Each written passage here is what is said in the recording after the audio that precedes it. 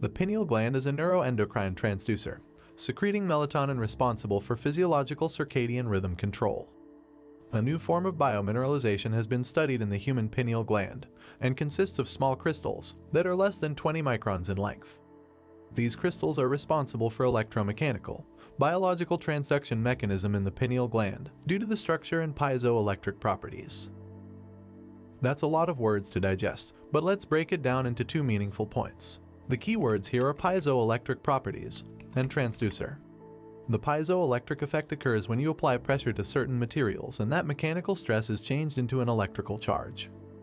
To put it in simple terms, the pineal gland contains calcite crystals made of calcium, carbon, and oxygen, and because of their structure, they express this effect. Like an antenna, the pineal gland has the capacity to become electrically activated and generate electromagnetic fields that can tune into information. That's point number one. In addition, in the same way an antenna pulsates a rhythm or frequency to match the frequency of an incoming signal, the pineal gland receives information carried on invisible electromagnetic fields. Since all frequency carries information, once the antenna connects to the exact signal of the electromagnetic field, there must be a way to convert and descramble that signal into a meaningful message. That's exactly what a transducer does, and that's the second point. A transducer is anything that receives a signal in the form of one type of energy and converts it into a signal in another form. Take a moment to look around you. The space you are sitting in is filled with TV, radio, and Wi-Fi waves that are all different frequency ranges of invisible electromagnetic energy. You can't see any of them with your eyes, but they're still there. For example, the antenna that picks up a range of frequencies carrying a signal to your TV is transduced into a picture on your TV screen. When you tune into an FM station, you are tuning your antenna to a specific electromagnetic frequency. The information carried in that frequency range is then transduced into a coherent signal, which is the music you hear with your ears. The study I quoted says the pineal gland is a neuroendocrine transducer, capable of receiving and converting signals within the brain. When the pineal gland acts as a transducer, it can pick up frequencies above our three-dimensional space-time, sensory-based reality. Once the pineal gland is activated, it can tune into higher dimensions of this space and time, and like a TV, it can then turn the information carried on those frequencies into vivid imagery and surreal, lucid, transcendental experiences in our mind, including profoundly heightened multisensory visions beyond our vocabulary. For the pineal gland to become activated, some important things must happen. I will address them now. 1. The piezoelectric effect. Critical to creating the piezoelectric effect in the pineal gland are the calcite crystals mentioned above. Remember, these are very tiny crystals, approximately 1 to 20 microns in length. To put this in context, their size can range anywhere from 1/100th to 1/4 the width of a human hair. For the most part they are octahedron, hexahedron, and rhombohedron in shape. The purpose of the breathing technique we do before many meditations is to pull the mind out of the body by liberating potential energy stored as emotions in the lower 3 energy centers. As we inhale and contract those intrinsic muscles, follow our breath from the perineum all the way up our spine to the top of our head, and then hold our breath and squeeze those muscles more. We're increasing intrathecal pressure. This is the internal pressure created when you push up against your insides. For example, when you hold your breath and lift something heavy. The word piezoelectric is derived from the Greek words piezein, which means to squeeze or press, and piezo, which means to push. When you do this, you are pushing cerebrospinal fluid up against the pineal gland, exerting mechanical stress on it. This mechanical stress translates into an electrical charge, and it's this exact action that compresses the stacked crystals in the pineal gland and creates a piezoelectric effect.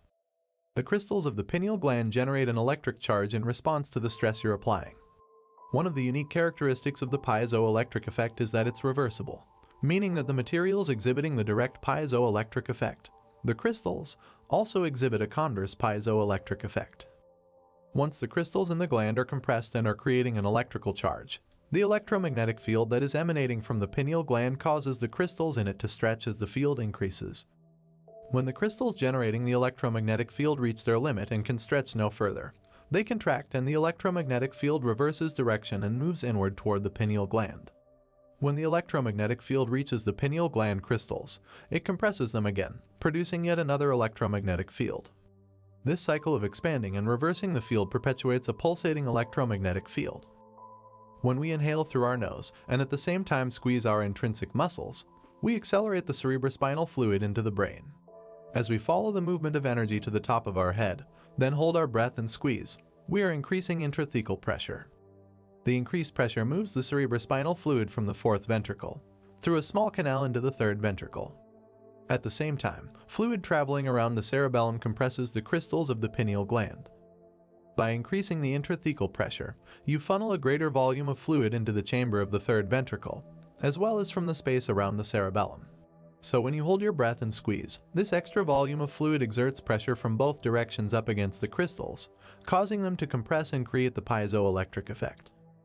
Now the pineal gland becomes a pulsating antenna, capable of picking up subtler and subtler, faster electromagnetic frequencies. This is the first event that must take place to activate the pineal gland. 2. The pineal gland releases its metabolites.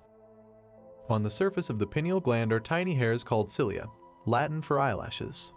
The action of the accelerated fluid moving faster than normal through the chambers of the ventricular system tickles the tiny hairs, which overstimulates the pineal gland. Because the pineal gland is shaped like a phallus, the stimulation produced by the acceleration of fluid moving past it, combined with the electrical activation created by an increase in intrathecal pressure in a closed system, causes the gland to ejaculate some very profound, upgraded metabolites of melatonin into the brain. The tiny cilia of the pineal gland become stimulated as the cerebrospinal fluid accelerates through the ventricular system. 3. Energy is delivered directly to the brain. Much like sending a rocket ship into space, overcoming gravity to get it off the ground is the part that requires the most energy, so to move that energy from our lower centers demands a great deal of intensity and effort.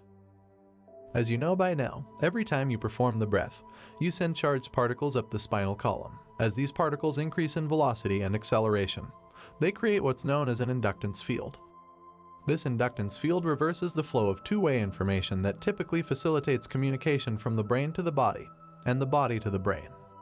Much like a vacuum, the inductance field draws the energy from those lower centers, energy involved with orgasm, consumption, digestion, fight or flight stress, and control, and delivers it directly to the brain stem in a spiraling motion. As the energy travels up through each vertebra, it passes the nerves that run from the spinal cord to different parts of the body, and some of that energy is then transferred through the peripheral nerves that affect the tissues and organs of the body. The current that runs along these nerve channels activates the body's meridian system, resulting in all the other systems of the body getting more energy. As energy is released from the body to the brain, it passes by each spinal nerve, exiting between each vertebra. The excitation of this system further switches on the peripheral nerves, which then transfer more energy to different tissues and organs in the body. As a result, more energy is delivered throughout the body. Once the energy reaches the brainstem, it must pass through the reticular formation. It's the job of the reticular formation to constantly edit information going from the brain to the body, as well as from the body to the brain. This formation is part of a system called the reticular activating system, which is responsible for levels of wakefulness. For instance, when you wake up from a deep sleep because you hear a sound in your house, it's the RAS that alerts you and arouses you. That's its rudimentary function. However, as the sympathetic nervous system is activated and merges with the parasympathetic nervous system, instead of depleting the body's stored energy, it releases that energy back to the brain. Once this energy reaches the brainstem, the thalamic gate opens like a door and energy moves through the reticular formation to the thalamus, where it relays information to the neocortex. Now the reticular formation is open, and you experience greater levels of awareness. In a sense, you become more conscious and awakened. Think of the thalamus as a big train station with tracks leading to the higher centers of the brain. That's how the brain goes into gamma brainwave patterns. Right between each thalamus located in the midbrain sits the tiny pinecone-shaped pineal gland, facing the back of the brain. As a side note, there are two individual thalami in the midbrain, one on each side, which feed each hemisphere in the neocortex. The pineal gland sits right between them facing the back of the brain. When the energy reaches each thalamic junction, remember the thalamus is like a relay station to all other parts of the brain. These thalami send a message directly to the pineal gland to secrete its metabolites into the brain. The effect is that the thinking neocortex becomes aroused and goes into higher brainwave patterns, like gamma. The nature of those chemical derivatives of melatonin relaxes the body and at the same time awakens the mind. When energy moves from the body to the brain, A torus field is created around the body. When the pineal gland becomes activated, a reverse torus field of electromagnetic energy moving in the opposite direction draws energy through the top of the head, into the body, from the unified field. Since energy is frequency, and frequency carries information, the pineal gland transduces that information into vivid imagery. When your pineal gland is awakened, because it is picking up higher frequencies, these higher energies alter the chemistry of melatonin. The higher the frequency, the greater the alteration. It's this translation of information into chemistry that primes you for those transcendental, mystical moments. This is why I like to call the pineal gland an alchemist, because it transmutes melatonin into some very profound, radical neurotransmitters.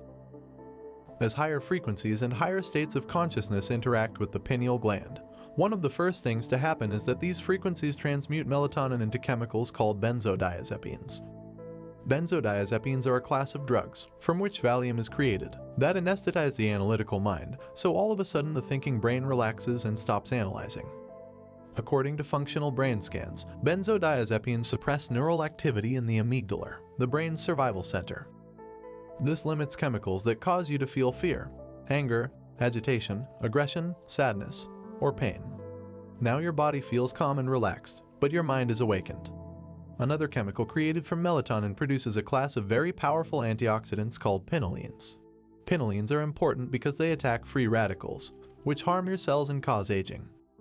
These antioxidants are anti-cancer, anti-aging, anti-heart disease, anti-stroke, anti-neurodegenerative, anti-inflammatory, and antimicrobial. That's a perfect formula to upgrade melatonin's normal role as an antioxidant to the role of a supercharged antioxidant that further restores and heals the body to a greater degree than the melatonin molecule normally does. If you take that molecule and tweak it again into a cousin of melatonin, you find the same chemical that makes animals hibernate. When melatonin, which makes us sleepy and dreamy, alters just slightly into this more powerful molecule, it carries a message to extend rest and repair even further. Because the body is no longer the mind, we temporarily lose our interest in the outer world, and because we have no biological drives and aren't distracted with bodily needs, we're able to move more fully into the present moment and go deeply within. If you take that molecule and advance it yet again, you produce the same chemical found in electric eels, a phosphorescent, bioluminescent chemical that amplifies energy in the nervous system. This chemical can be powerful enough to cause a significant shock. Just imagine an electric eel that literally lights up with energy when it gets stimulated. That's what happens in the brain when it gets activated. Not only does this phosphorescent, bioluminescent chemical increase the energy in the brain, but it enhances the imagery the mind internally perceives so that everything looks as though it's made of vivid, surreal, luminescent light. As a result, people have reported experiencing colors they've never seen before, because they exist outside their known experience of the visible light spectrum. These colors appear as profound, otherworldly glowing lights in a technicolor, lucid, opalescent world of suspended beauty. Everything appears as if it's emitting beautiful light made of vivid, radiant energy that you can feel. Alter melatonin one more time and you produce the chemical dimethyltryptamine, one of the most powerful hallucinogenic substances known to man. When ayahuasca or other plant chemicals containing this molecule are ingested, the body receives only DMT. But when the pineal gland is activated, it receives the whole blend of aforementioned chemicals, and this causes some very profound inner experiences. Some of these experiences have been reported to create profound time dilation, where time appears infinite. Time travel, journeys to paranormal realms, visions of complex geometric patterns, encounters with spiritual beings, and other mystical interdimensional realities. Now, because the pineal gland is activated, we can pick up higher frequencies, which in turn produces a change in chemistry. The higher the frequency we pick up, the more it alters our chemistry, which means the more visual, hallucinogenic, and higher energy experiences we have. The crystals in our pineal gland, acting like a cosmic antenna, are the doorway to these higher vibrational realms of light and information.